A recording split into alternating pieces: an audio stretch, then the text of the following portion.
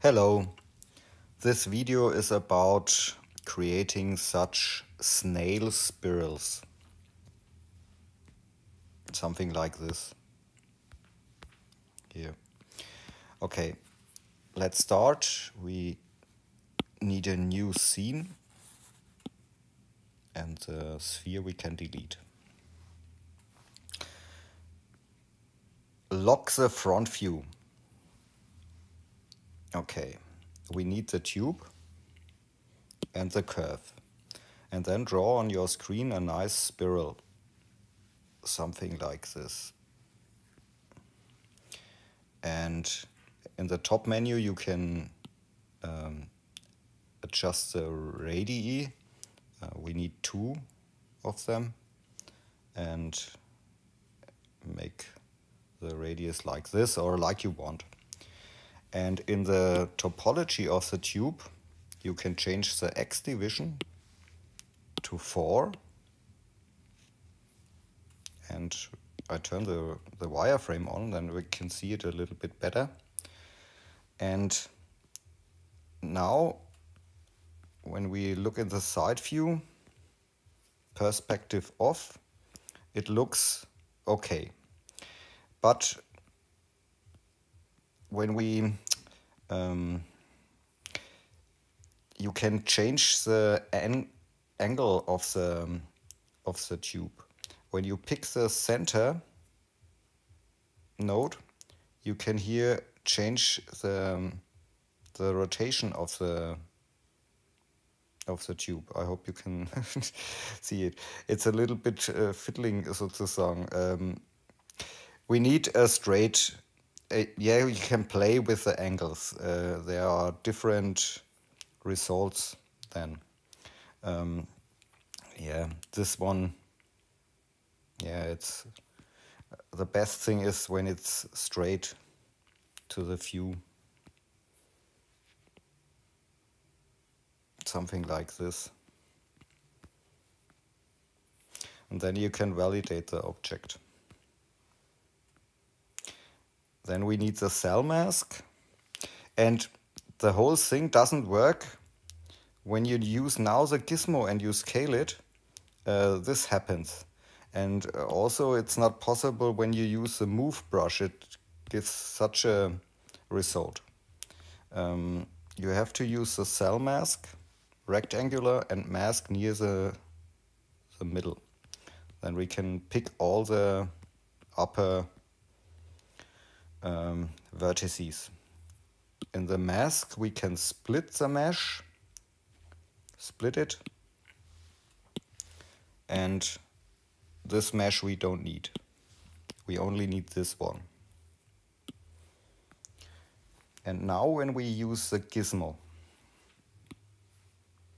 and we scale with the blue dot, this happens. We get a nice spiral like this. And when you're happy with your spiral, you can go in the gizmo menu and bake. Here's the operation bake, and at the left side is the pivot. You can reset the pivot now and leave the pivot function. Now the pivot is correct in the center of the mesh. And the next thing is use the mask and mask the whole mesh. Okay, sorry, we can do some funny things with the spiral before we mask it. You can use the pinch brush, and the pinch brush has at the left side a sub function.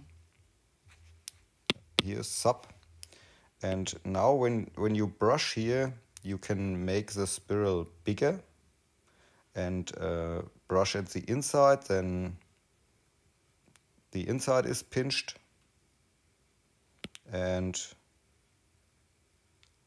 here you can adjust it here like you want.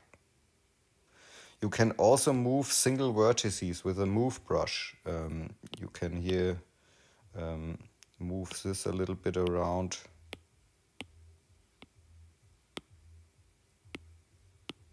Like this.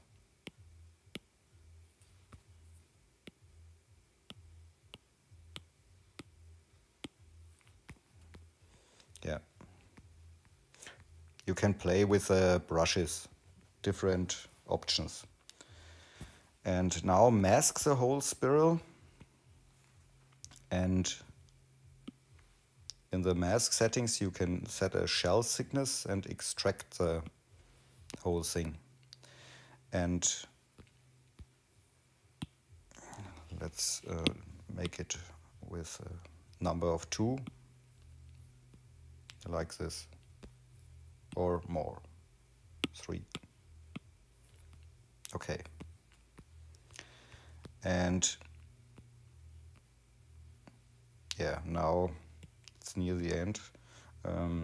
With here with the inflate brush, for example, you can also adjust a few things, make it a little bit bigger.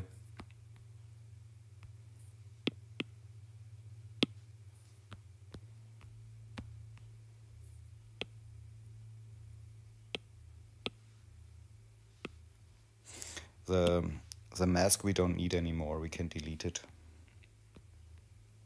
Here.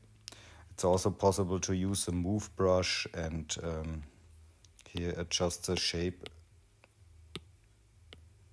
a little bit.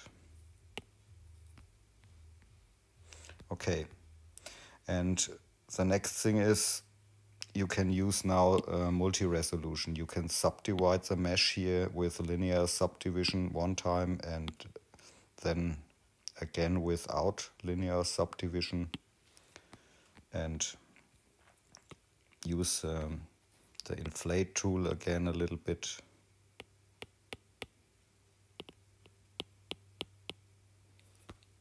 Like this.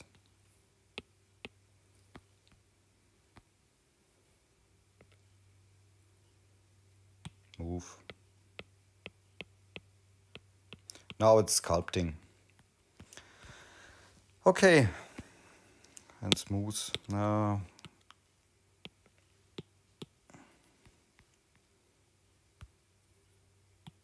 I have to play around with it. Yes. And with a gizmo you can stretch the whole thing. Yeah. That's it. Have fun with sculpting. Ciao.